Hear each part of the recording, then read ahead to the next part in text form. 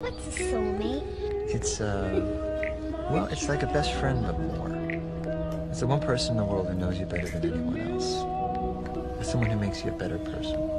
Actually, they don't make you a better person, you do that yourself, because they inspire you. A soulmate is someone who you carry with you forever. It's the one person who knew you and accepted you and believed in you before anyone else did, or when no one else would. And no matter what happens, you'll always love them. Nothing can ever change that.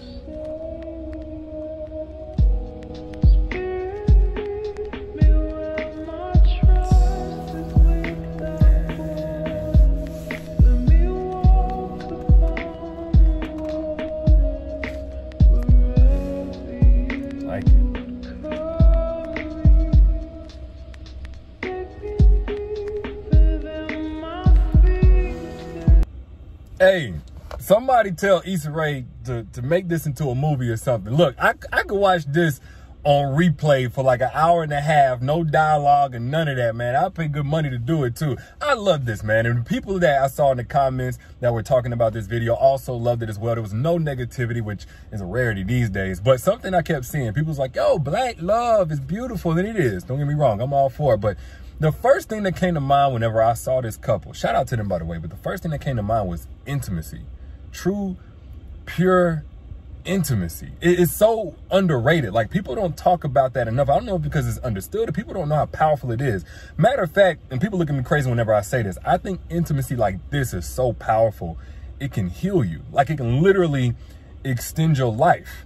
Now, hear me out. Stress kills, right? That's not an opinion. That's a scientific proven fact. It causes inflammation. It causes terminal illnesses from cancer to heart disease. You know, it causes depression, anxiety, which leads to suicide. Okay, if stress can kill you, if stress can shorten your years on this earth, what can intimacy do?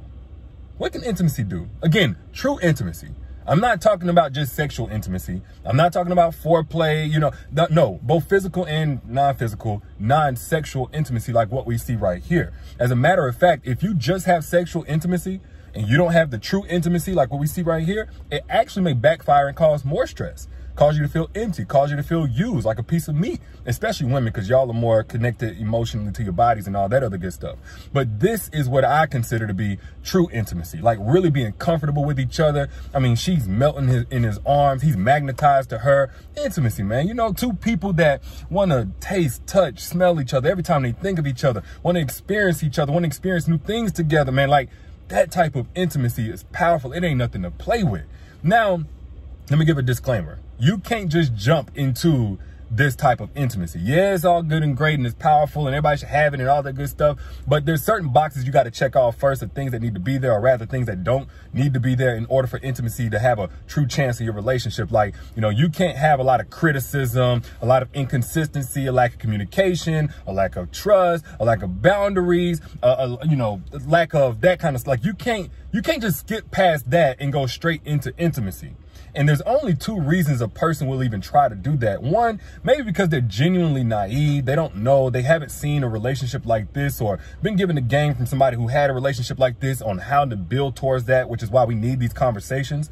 Or two, they think they're above that process. They think they're above the work it takes in order to lay the foundation for intimacy. They think they're above the patience that it takes, which you can't necessarily call a person like this a straight up narcissist. You can't just diagnose them with that, but it's definitely a narcissistic red flag. Something I go in depth about in my book, Don't Forget Your Crown. Matter of fact, I'm gonna do something I've never done before. For the next 150 people to get Don't Forget Your Crown, I'm gonna let you get my other 9 books for the price of 1 today at the link down in the caption if you haven't gotten it yet. But moral of the story is this: if you have somebody who is willing to put in the work, you know, willing to go through that process, willing to be accountable to you, willing to like employ the patience it takes in order to lay the ground for intimacy in your relationship, this is your daily reminder that you are blessed beyond words. You got something special.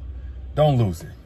But those are just my thoughts. Y'all let me know what you think down in the comments. Again, Don't Forget Your Crown is available at the link down in the caption. And for the next 150 people, whenever you get it, you can get my other 9 books for the price of 1 today at the link in the caption. Holla at y'all later. Y'all be good. Peace.